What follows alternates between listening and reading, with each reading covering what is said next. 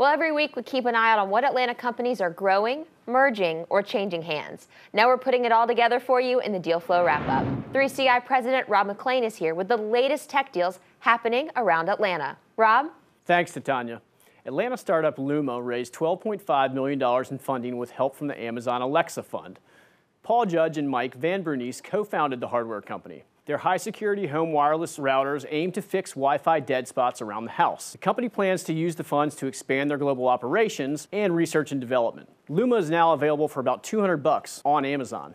Cybersecurity firm SecureWorks filed plans for a $181 million IPO this week. The Atlanta-based company monitors corporate networks and protects against hackers looking to steal information, including financial data and intellectual property. SecureWorks will issue 10.3 million shares at $17.50 apiece.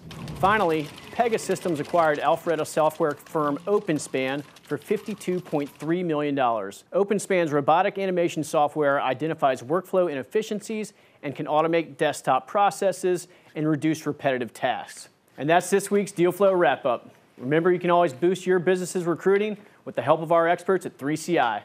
We specialize in tech staffing so your company can get to work. Contact us anytime at info@3ciatlanta.com. You can always see more on atlantatechedge.com and 3ciatlanta.com. Tanya? Thanks, Rob.